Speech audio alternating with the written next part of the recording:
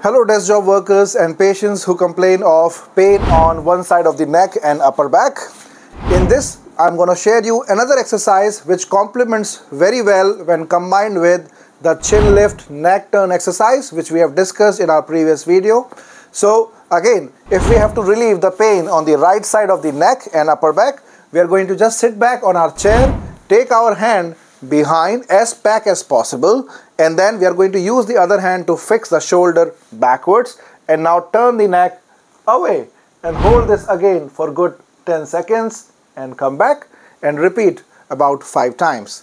So if I have to relieve the pain on my left side, left shoulder goes back, you anchor it behind your backrest in this manner, push the shoulder back and rotate to the opposite side.